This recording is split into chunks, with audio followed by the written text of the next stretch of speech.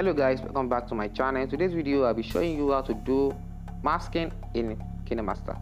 So guys, everybody knows that we don't have the masking tool here available in kinemaster, but at least there's something cool. I'm going to show you the way how to do masking in kinemaster.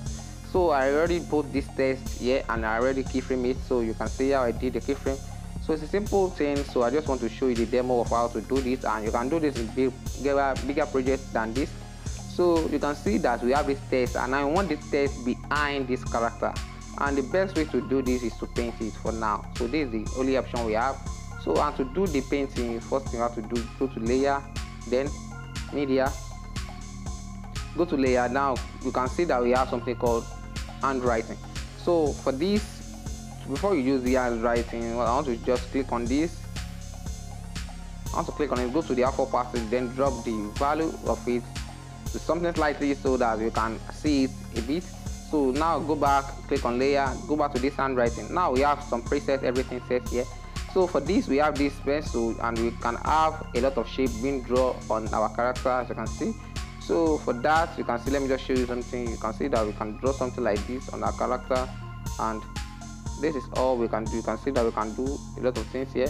So for this, I'm going to choose circle. So I'm going to choose pencil, so you can draw. You can see what I'm drawing now. So what happens is that you can choose the cleaning, the pencil. You can choose how bigger you want it to look. You can see it. If you want it to be bigger, you can do that. If you want it to be thinner, you can do that. So we have all this cool thing going on here in this handwriting session, and this is very cool, so that we can paint out where we don't want from this. So I've just choose something blue so that you can see this color. Now because we are doing chroma key for this, we have two colors. We have green and we have blue. So it depends on your footage. You have to choose the one that will match, because for some reason I have a lot of blue things on this image video, so I won't use the blue, so I'm going to use the green so that it can work properly. Okay, so now I've reset all this, so now it's right time to paint. So what I have to do is to paint where we don't want this, or where we want this to appear. Okay, so I will just choose the bigger paint for this, bigger brush. So I'm going to paint on it like so. So this is how to do this. Just do it properly, so don't overdo it. Just paint where exactly you want to see this. So you can see that the way I'm doing it. Okay, so you have to just be careful and do this. So what you have to do is now click on OK. Now click on the handwriting. We have to keyframe it. Just click on the key, drag it, click on the key, then drag it back like this. Now you can rotate it, depend on how you want your final image to look. So rotate it depending on your video. So drag it back again. Now we just place it perfect where I want this to be. So something like this, so that we have both side paint.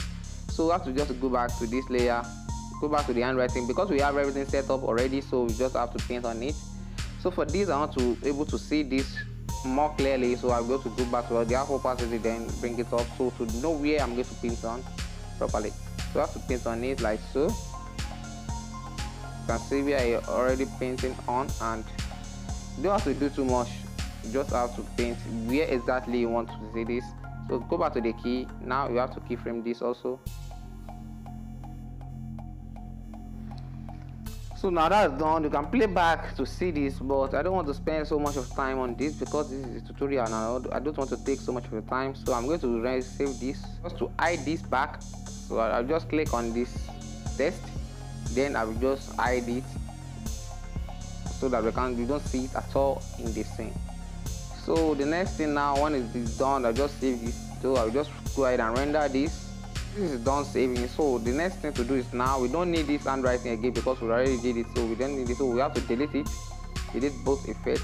Now go back here. Now we have to bring up the alpha opacity for this. I'll go back to the alpha opacity. I will bring it to 100%, so we see this more clearly.